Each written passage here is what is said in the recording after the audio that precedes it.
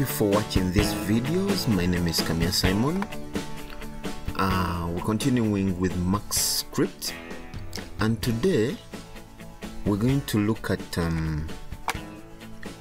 controlling the program flow based on the documentation, but they are simply talking about the condition statements. The two most useful groups of commands are conditional statements and loop statements. Alright, so they are saying we can reset the scene, and this is one of the reasons why I'm sticking on this, because there is this command here in case you want to reset the whole scene. So it's saying reset max file with no prompt. So we're going to run that line of code and then shift enter. Alright, so before I had items in here and now they are all gone, so I've reset the scene. Let me also right click and choose ways. Okay, let me clear all. Let me first select all and then I clear all. I delete all. Do the same here, clear all. Come on, clear all, clear all. So we're going to create a box. Now I am going to be copying this because now you know how to create a box, not so? You know how to create a box, circle, all that. Alright, so they are providing a statement for us here. They are providing a statement for us here.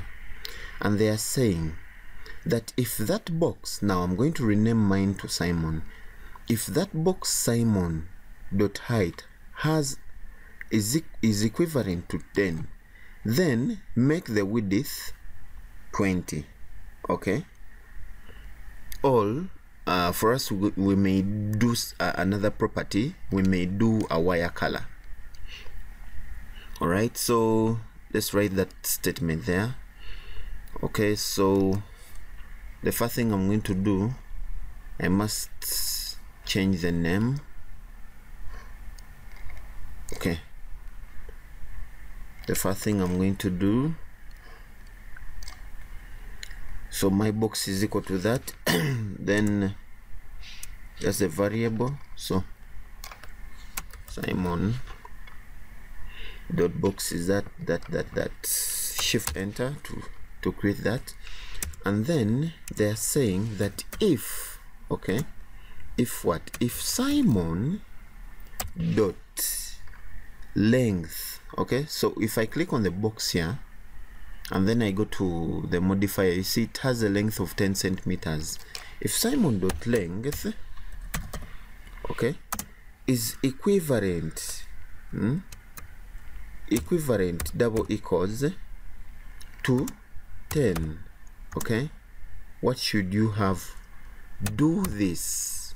Do what? Do Simon dot scale. So I'm going to make it big. Dot scale. Okay, I'm going to scale it by 3.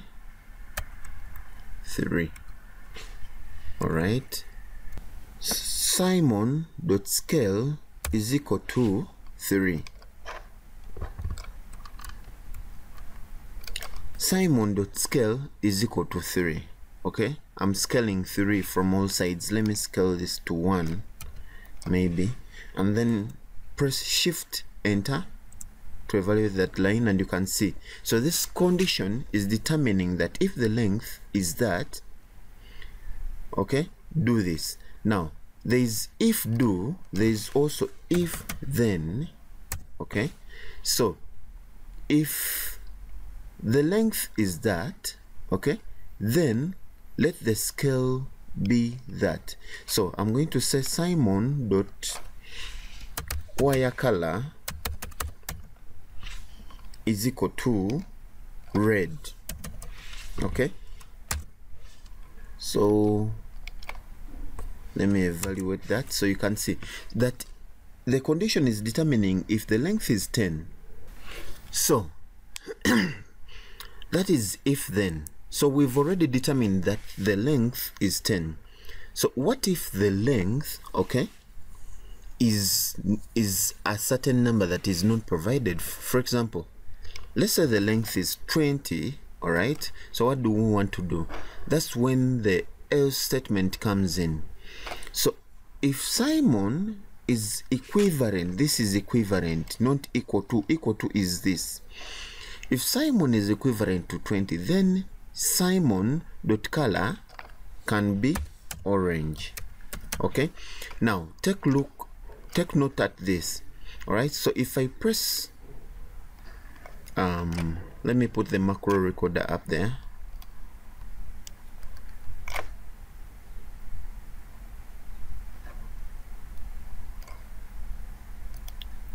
Okay, now look at this. If I evaluate that, it's going to give me false up there. Okay, it has given me the color. Let me evaluate this line again, sorry. All right, so it is saying that it's undefined. Reason why, the length is not 20. So what do we do? That's when the else statement comes in. Else, okay, Simon dot wire color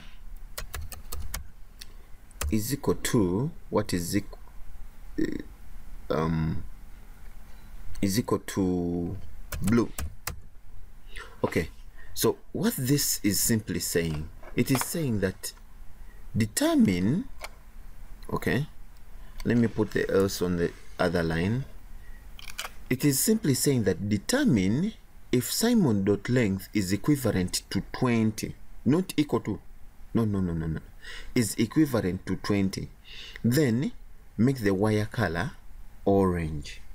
But if not, so else, say else, if 20 does not exist with the length, then set the wire color to be blue.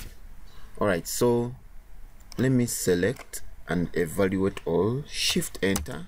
All right, so you can see it has changed it to blue. So that is called the if then else. So we already looked at the if do. Okay, we already looked at the if do. Let me do this. If do. Okay, we also looked at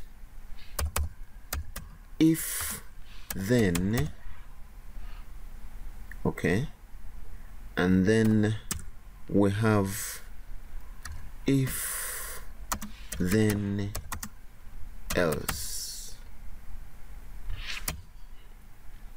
So that's our first set of the condition statements, and there's more that we can do rather than changing colors, as we're going to see.